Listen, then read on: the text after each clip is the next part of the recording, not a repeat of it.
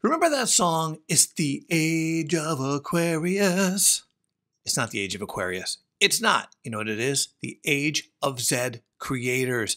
And everybody's doing those reviews, and so I'm going to hop on board. I'm not going to do a first impression. I've worn all of these, each of these, 3 beautiful fragrances, at least 2 full wearings.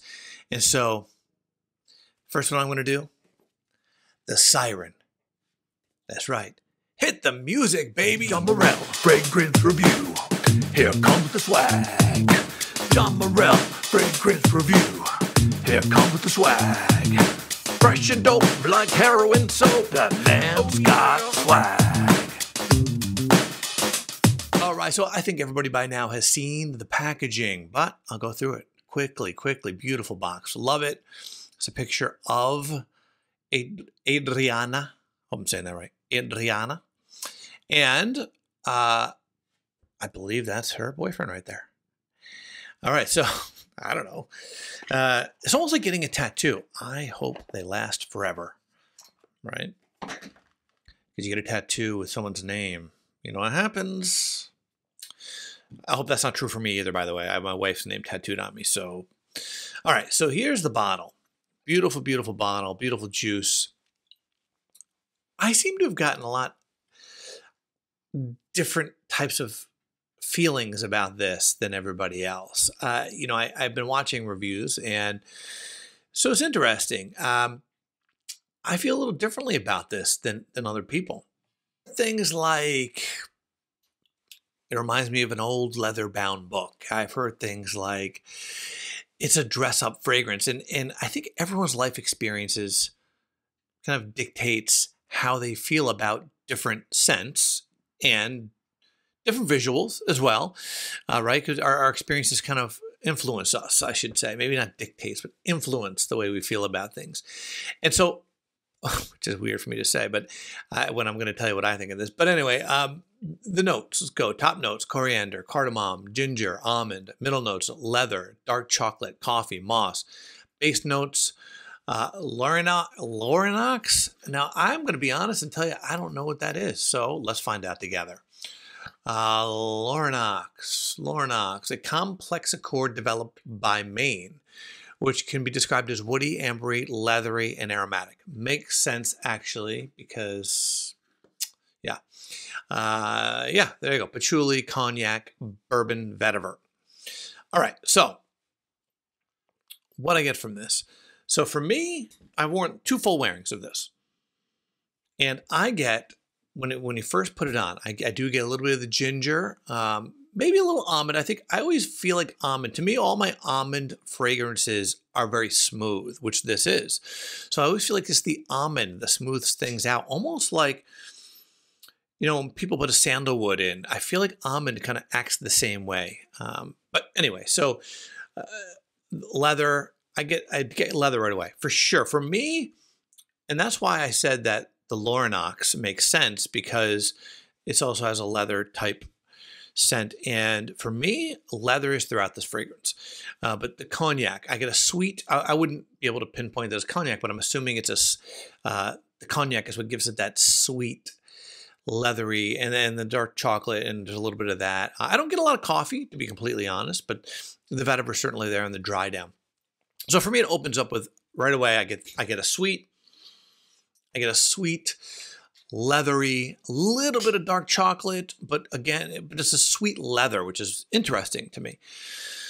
And I don't get a lot of coffee in this, which actually I'm kind of happy about.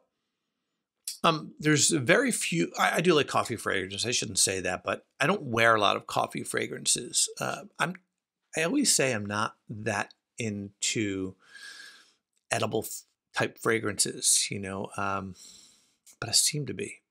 This isn't, to me, it isn't though. I mean, the leather keeps it from being gourmand to me, right? I know maybe people are going to call this a gourmand fragrance, and I get that, but the leather keeps it from, now let me just say, I don't get the same thing that other people get out of this. And all respect to everyone involved in the fragrance, because this hasn't, again, everyone knows that I separate. I've been able to do it with Jeremy Fragrance and everybody else. Everyone knows I'm able to separate the creator, with people involved in the creation from the fragrance. I don't judge fragrances based on who had a hand in creating them. I just don't. I try not to do that. So I'm going to tell you what I thought right away. And again, maybe this has to do, which is weird to say, life experiences. I don't get necessarily. I'm not saying you can't wear this dressed up. It's not possible for this to be upscale. But when I smelled this, here's what I got: sexy. Now, when I say that, I'm not talking upscale sex. Like when I smelled this, I thought, oh, this is like sexy, sexy. Like if I was single, I'm not single, but if I was single and I walked into my girlfriend's house or someone I just started dating's house and I smelled this, I would be like, I'm about to have a night of fun. For me, this is like almost like, and again, all respect, it has nothing to do with who created it. Ross could have created this, and I would say the same thing. It's almost, almost like a kinky sexy. Like I feel like it's super sensual, but then the leather gives it like, oh, there could be leather straps attached to that bed. That's what I get out of this. This is like a super, super sexy, about to get down fragrance. That's what I get out of this. I really do. I mean, the first time I put it on, I'm like, oh, this smells like something's about to go down. And for me, that sort of feeling lasts the life of the fragrance. Like, I'm just picturing like candles. Maybe you have a glass of booze. It could be cognac. I mean, again, that's what this is in this, but it could be cognac. It could be any, some rum, whatever. And maybe you're going to have a little dinner, but you're doing this in-house. You're not going out. You're at the table, just the two of you having a nice intimate dinner, but you know what's through the door of that bedroom, but you're not sure. There could be leather straps attached to the bedpost. That's what I get out of this fragrance. I really do. It's one of the sexiest fragrances that I've smelled in a long time. I would now again, I don't know if Curly Sims would appreciate any of my but any of my take on this. But I will say that this actually a little tiny bit goes down the same. It's a more modern take, in my opinion, but it goes down the same path as Varvatos Dark Rebel with the leather. That has leather, rum, sugarcane. This has a very similar vibe to it, but I think it's a little more modern. Where I've had many people say Dark Rebel, they like the smell, but it does sound like it's for an older gentleman, which I assume they mean someone my age when they say that, 50 or so. So this smells like it could be worn by anyone. So I think it's a little younger, but I do think it goes down the same. It's the same vibe, right? Because it's sweet, it's leathery. The dark chocolate's there in the beginning, but for me, it fades a little bit and it just stays very leathery, but it's sensual leather. Again, this is like a crazy, sexy vibe for me. It just is. And I think that you can wear this. Again, this is more fall, winter, very cold nights. But I think for me, this would be like, for my wife, me and my wife are alone. My son he's 17 now, goes to work. I think this is what I'd be wearing. This is like the get down to business, not the Ross kind of business, get down to pleasure kind of fragrance. That's what I get out of this. This is just a dope ass sexy fragrance. It just is. And so I don't mean let me just say this because I always kind of worry about, because it's a female creator. I'm just telling you what I get out of this. Ross could have created it. Justin could have created it. I would say the same thing about this. This is a very, very sexy fragrance. I do not even think about when I smell a fragrance who created it or anything like that. So this is just a sexy fragrance. Anyone could have created it, and I would say the same thing. And to me, it's not as, again, I watch all these, and everyone gets something different out of it. They're right too. Everybody's right. Your personal life experiences do influence how you feel about anything in life. And for me, this is like, ooh, yeah, let's get down. That's what this is. So this is one of the sexy, in fact, I'm not going to say one of, I think this is the sexiest fragrance I own. I think this is along the same lines when you talk about sexy as the one EDP. I think that's also a sexy fragrance, but I think this is sexier. And I think this is, I don't want to say dirtier.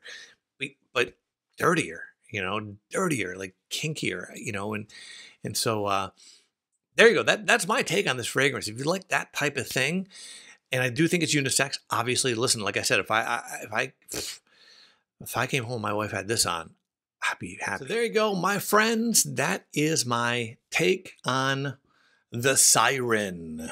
The Siren. Just